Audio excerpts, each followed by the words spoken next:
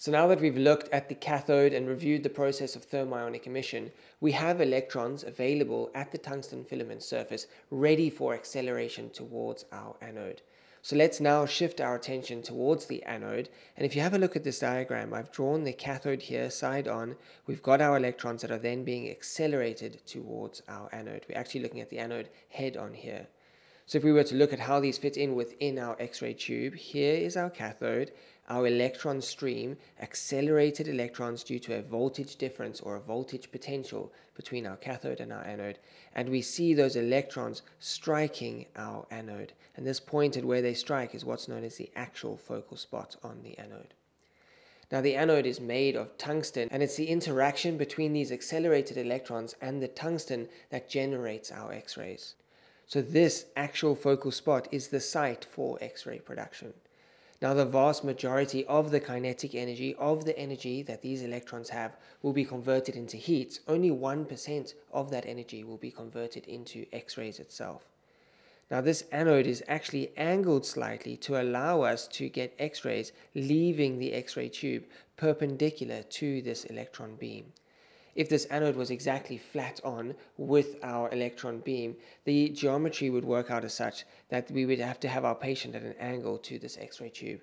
And this angle, amongst other things that we'll look at soon, allows X-rays to leave the tube perpendicular to this X-ray stream. So if we were to cut this anode in cross-section to view that angle, this is what it would look like. Here is a 2D diagram, and we can see our cathode on its side, the electron beam going across towards our actual focal spot on our anode. This is our anode in blue here. Now this angle here is the angle I was talking about. It's known as the anode angle, and we can change that angle to change some of our X-ray beam geometry. Now some textbooks you will see measure the angle here on the anode itself. Other pieces of text will draw a line down from the anode here and measure this angle. Those angles are the same. As long as these two lines are parallel, these angles are the same.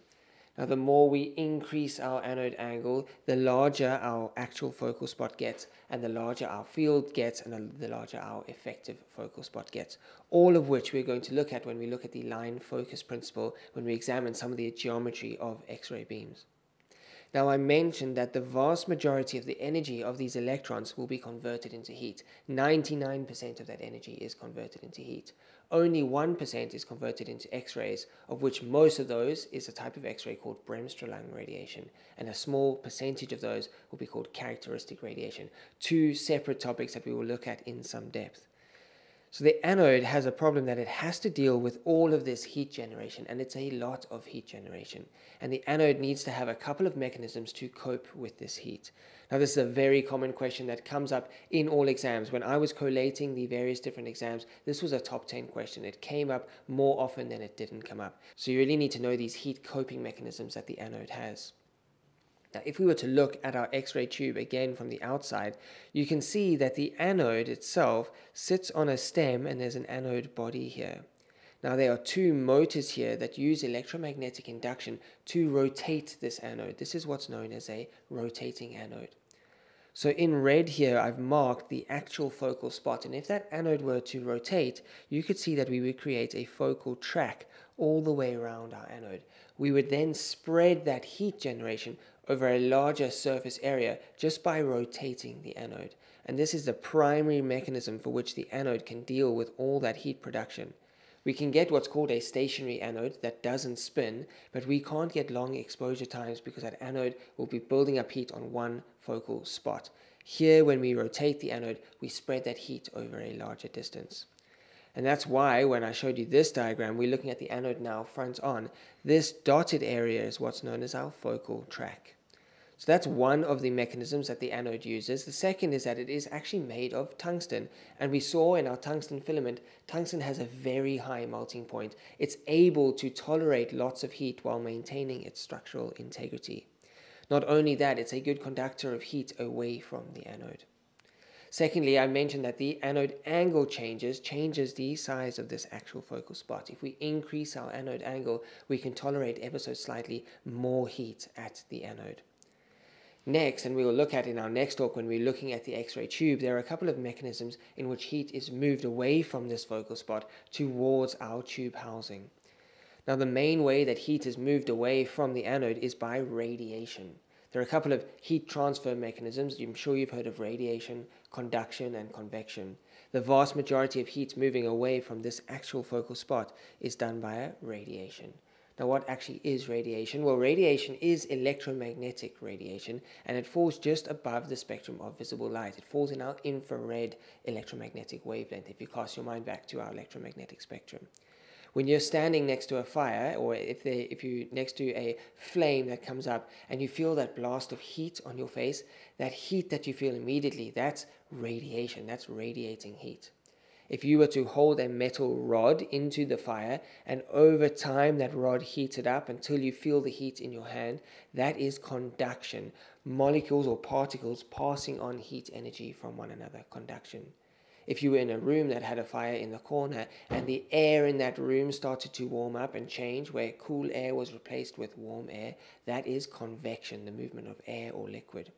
So we will see both conduction, convection, and radiation within the X-ray tube, but radiation is the major mechanism for heat removal from the focal spot. We can then add a substance into the surface of this anode known as rhenium. So we put 10% rhenium into the surface here, and it prevents surface cracking of the tungsten anode here. That alloy that we've now created can tolerate the heat much better and keep that smooth anode surface. There's also a pool of oil that surrounds the vacuum, the glass housing that the cathode and the anode are in, and that can conduct heat away from the anode itself. We can also change some factors that we control when producing the X-rays. We can expose the anode to electrons for a shorter period of time. If we reduce our exposure time, there'll be less heat production at the anode. We can decrease our filament current, the amount of electrons that we are producing, as well as decrease our tube potential, both of which will reduce the amount of heat at the anode. Now, obviously, that comes as a trade-off with the parameters that we need in order to get an adequate image to make a diagnosis. So you can see there are multiple different mechanisms by which the anode tolerates that heat. And the anode is a topic that comes up over and over in exams, and it's where a lot of the action happens. It's where we produce our X-rays.